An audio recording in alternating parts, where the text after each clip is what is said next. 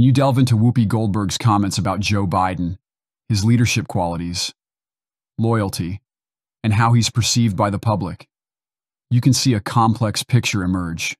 I'm just going to add my 2 cents because I wasn't here on the day that y'all talked about it. I don't care if he's pooped his pants. I don't care if he can't put a sentence together.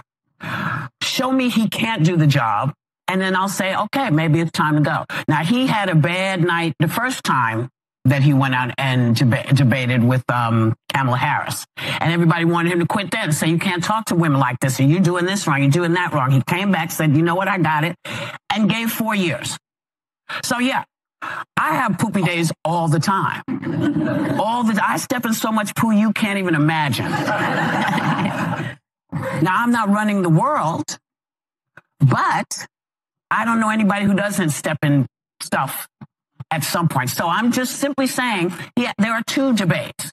And if he can't do what he needs to do for the second debate, I'll join any crew that says get rid of him. But loyalty to me, if you are doing the job, I might not like everything you're doing. I don't like it all. But I'm going to stand behind you like those guys stand behind the guy who should have been the person people were talking about saying, yeah, Biden had a bad day, but this guy couldn't tell the truth if it split his lip. But nobody said that, but Anna said that, I believe, or something. She's not quite as colorful as I am. But the question now... Give me a chance. The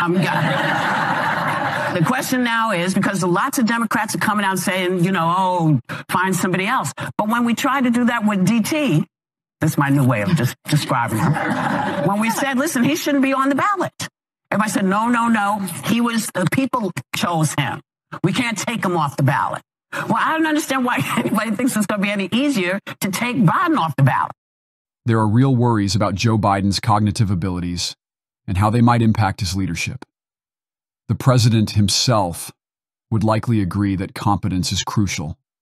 While Whoopi Goldberg might dismiss Biden's occasional slip-ups, many see this as ignoring significant concerns about his fitness for office. Topics like authenticity, personal responsibility, and the very essence of leadership come into play. Goldberg's defense of Biden can be seen as a show of loyalty and a desire to support the leader despite his flaws. However, this loyalty could be criticized for overlooking critical issues that affect a leader's capacity to govern effectively. Facing harsh truths and making decisions based on an honest evaluation of one's capabilities is vital. Goldberg's remarks influence the collective mindset of the public. Biden's dismissal of his cognitive lapses impacts public trust and confidence in his leadership. These comments shape voter behavior, especially among those who prioritize a leader's capability and mental health. Public reactions to Goldberg's statements and their effect on political conversations are noteworthy. Unwavering loyalty can evoke empathy across different societal segments, even amid potential cognitive decline. However, this can also deepen political divides and affect the effectiveness of rhetoric in maintaining public support. The discussion around leadership competence and loyalty is significant. Balancing loyalty with the need for effective governance is a delicate act in political leadership. This balance heavily influences public perception of a leader's authenticity and ability to perform their duties.